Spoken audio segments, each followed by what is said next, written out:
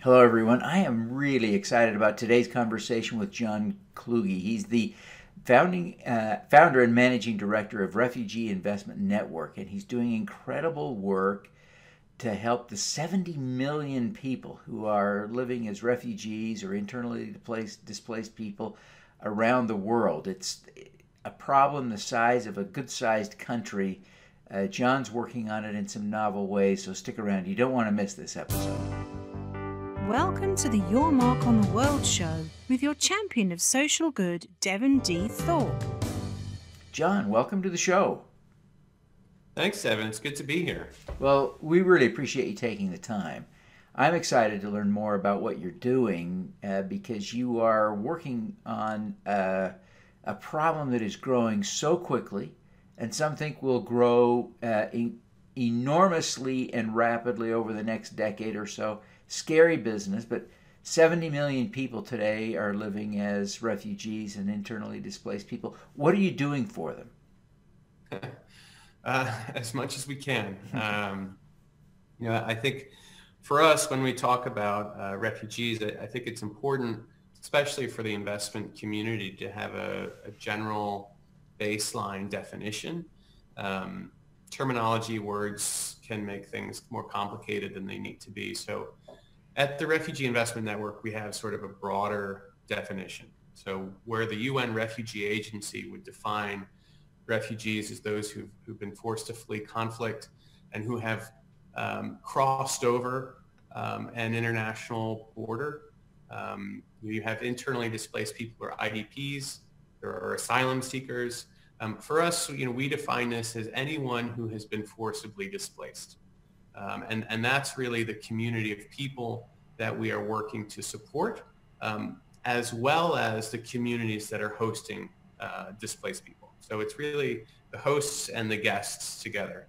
To answer your question about what we're doing, we're trying to as an investment intermediary, we are facilitating capital deployment to refugee businesses. Those are businesses that are being run by refugees, founded by them, businesses that are hiring in a meaningful way, so 20% and up, their employees are being sourced from refugees, or companies that are providing products or services to them in some way. It means companies that are helping the humanitarian community improve their capacity to respond and to address crises, as well as funds, financial instruments, lending instruments that are also supporting those things. So think of us as sort of like iBankers in the humanitarian community, for lack of a better metaphor. So let's think ground level for a minute. When you're investing in refugees, what is the investment in? How are refugees generating returns? What's going on at the ground level? Well, I think, most of us, when we think about refugees, the first hurdle is overcoming our perception and our bias. It doesn't matter where someone is. If you've been forcibly displaced, it's very unlikely that someone is going to offer you a loan if you want to start a business. In some cases, it's rare you'll have access to bank account. Just because you're traveling without the usual credentials, credit history, the usual things that someone would have who's a resident of a community, a permanent resident. The reality, though, is that there are, 80% of refugees are no longer in camp environments. They're in urban or peri environments, and that there is a continuum of movement. People who have just left a conflict are perhaps not the community that we would be working with. We're talking about people who've been displaced for years and most often decades. The average time someone is forcibly displaced is 26 years. And if you've been somewhere for that long, you are pretty much a citizen, maybe without the paperwork and the policies that support you. So these businesses range from micro enterprises, a corner grocery type of operation or a cell phone shop, to large multi-country funds like the Small Enterprise Assistance Fund, SEAF, that's been doing this work for decades and has been achieving above market returns, to tech companies that are finding really smart and innovative ways to address displacement or disaster relief. Sometimes it's things like soap. There were 2 Liberian refugees that were studying in New York in the early 90s and were stuck there during the Liberian Civil War, and they couldn't go home. So they started a business to earn a living in New York and in Harlem. And that was a soap business. Usually, it was predominantly from shea butter raw products. That business has grown. They're both very enterprising men. And most of the product was originally sourced from Liberia. So they have a large workforce there. And you may have heard of this, Sundial Brands, which was purchased by Unilever just a year or 2 ago, and had as one of their investors Bain Capital. So it just happens that there are displaced people all around us here in the United States in this investment market, but also in emerging markets where the vast majority of displaced people are. And we don't always recognize them, whether they're the entrepreneurs leading these enterprises or are a large percentage of the employees that are within an enterprise. But there is a value there. And we see this almost everywhere we look when there are refugees. That is on par creditworthiness or better in some circumstances as any other ordinary citizen of the country. We see rates of entrepreneurship that far supersede any other population group of entrepreneurs by a percentage point, by a percentage of population. It's actually multiple percentage points above. So even within here in the United States, we think about the entrepreneurial contributions of immigrants. Refugees are much higher rates of entrepreneurship, have much higher rates of entrepreneurship. There are over 180,000 businesses in the U.S. alone that are run, founded, or operated by forcibly displaced people. Wow. Now, you are operating as a nonprofit. You have a small team, just a few people now. But you seem to be playing kind of above your weight class, having an outsized impact. Tell us a little bit about the activities you and your team engage in to drive that impact. What are you doing? Well, I always think that you want to have the biggest impact and outcome with the least amount of force, right? It's the Archimedes mantra. And I think that, as an intermediary, our job is to be the connective tissue in a new emerging field. We see this as sort of a new era of refugee investing. If you think about renewables, if you think about the last decade of gender lens investing and how that is starting to take root, you have a body of empirical evidence data that says investing in women-led or women-managed companies is good for the bottom line, not just for your social purpose. You have frameworks that have been designed and developed by a community of investors and finance professionals that allow investors to source, qualify, and validate deals under a particular lens framework, gender lens, for example. And then you have the actual body of the pipeline of deals to make this a market. And so that's sort of what we are in the business of doing at the RIT. Creating a framework. We've introduced the first refugee lens that investors can use as a criteria. Being a sort of an investment matchmaker. We are not a broker-dealer. We do not advise investors to make specific investments in particular firms or funds, but we do play matchmaker. So if I understand that you are interested in a particular region or market, let's say it's Mexico, Guatemala, and Honduras, and you have a particular focus on energy and infrastructure, there's so many intersection points with forced migration. It's very likely I have a good number of deals that I know of that might be interesting to you to look at. or perhaps models. And maybe you're an impact investor who wants to set up a new fund in a country focused on refugees and migration. How do you do that? Where do you start? We are canvassing the world to find the most promising models that have probability of scale, that have likelihood of replication. There are certain universal needs of people who've been forcibly displaced, as well as values, things that have applications almost everywhere. So housing, land access, land acquisition, banking. These are things that are sort of uniform. It might be, the specific context might be unique, but it is a uniform need. So if we can develop a model or identify models of fund structures or financial incentive instruments, those might be political risk insurance, loan loss guarantees, things that we can bring in or elevate in the investment community and help improve the viability of a deal. So we help with the research and the data. We work on sourcing, structuring, and facilitating deal structure. That's sort of like the iBanking element of it. And we work on policy. So there is not a lot of connectivity right now between the funding and the investments that are going out there into these markets for refugees and migration deals, and the policy environment. In business, we think about the commitments that large corporations have to make when they go into new markets. I think about the oil and gas industry, when an ExxonMobil or something makes a 15-year pledge to a new country.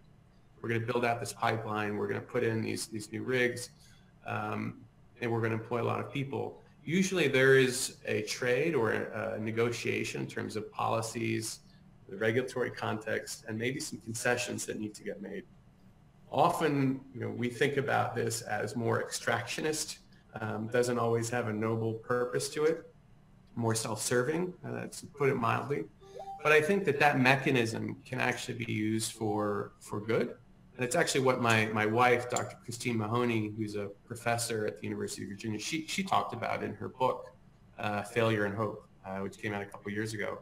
And she argued for impact investing to be used as an economic lever to improve the policy outcomes for forcibly displaced people.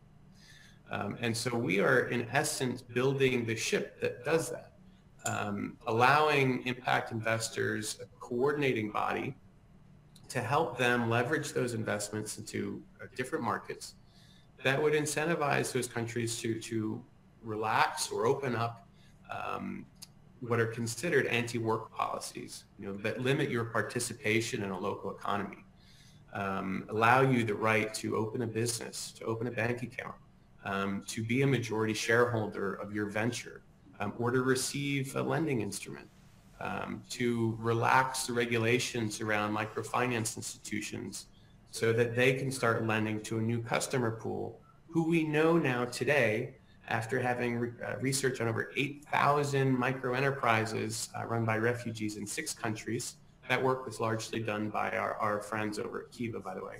Mm-hmm. That repayment rates are commercially viable, and at a rate that is at least on par with their ordinary customers, if not better. That's great. So that's the framework for us. It's research, facilitation, and policy. So where does your funding come from? How do you get revenue? So, intermediaries, it's a tricky business. It's hard. I think, especially when you're talking about field building or doing something that's serving a public good. We are an initiative, so the latest offspring of the Global Development Incubator, which your readers and viewers may know of through their work with Convergence, the platform for blended finance, the Andy Network for Entrepreneurs, the Global Fund to End Modern Slavery. There's a number of things that they have helped to launch, and we're part of that family. All of these enterprises are multi-stakeholder initiatives. Some are nonprofit, some are for-profit, some are hybrids. We've been operating now for 7 months, and so far we are, our revenue model is a mix between grants as well as earned revenue from advisory services, which is a sort of a new track for us that we're developing. And I think that there are, whether they're specific funds and partners in financial services or large multilateral institutions, development finance institutions in particular, who are looking for a more hands-on support in structuring new products or new funds that would support forcibly displaced people. That's a service that we can provide for a fee. Fantastic. Well, John, you've been at this for only 7 months, but you've had a long career doing good. What is the thing you're most proud of having accomplished? I think that's probably yet to pass. Honestly, I think that even just most recently, the report that the Refugee Investment Network has put out is our sort of first concrete piece of research, paradigm shift. I'm really proud of it. I think that we have aggregated data that shows without question that there is a different story about refugees and displaced people that is not getting told enough. And that is that they are incredible contributors to the communities that invest in them and that open their doors to them. We know this intuitively here in the United States, but it isn't something that has a lot of data behind it. And we're beginning to put that in motion. And I think this is opening up a new field. And to me, while that is maybe not a huge thing to hang my hat on, it's something that I am deeply proud of, and I'm proud to be doing this work. And I think that it opens up a window of new possibility. And that's what makes me excited, is really exploring new frontiers. And I think that this is one of those. Excellent.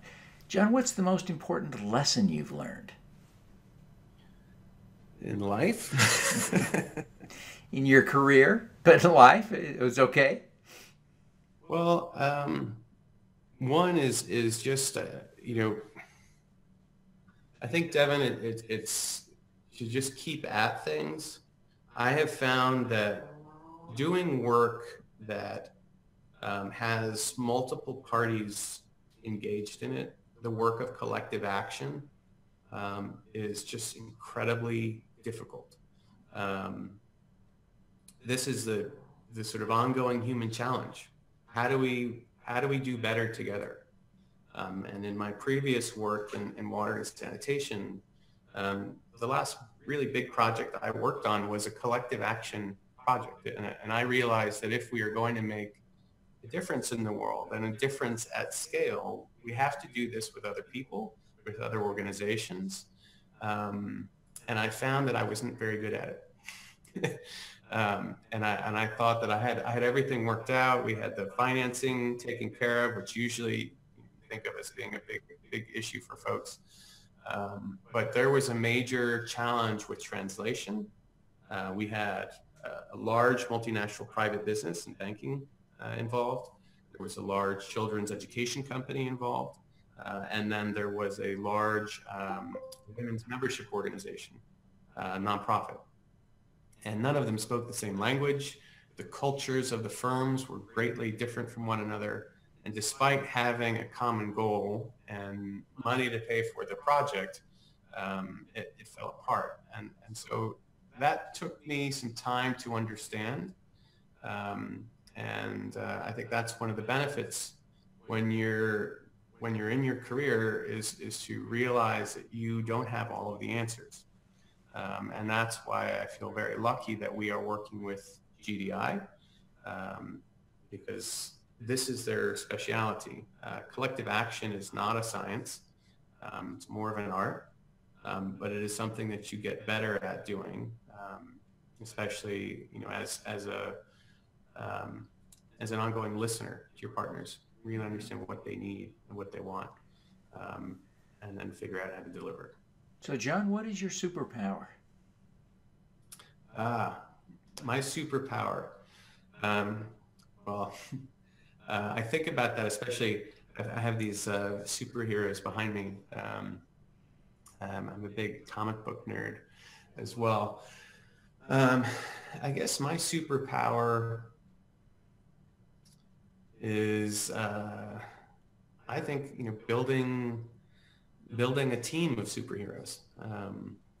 Perhaps spotting the right talent and the right people to assemble, and sometimes that means building partnership with other organizations and getting them fired up.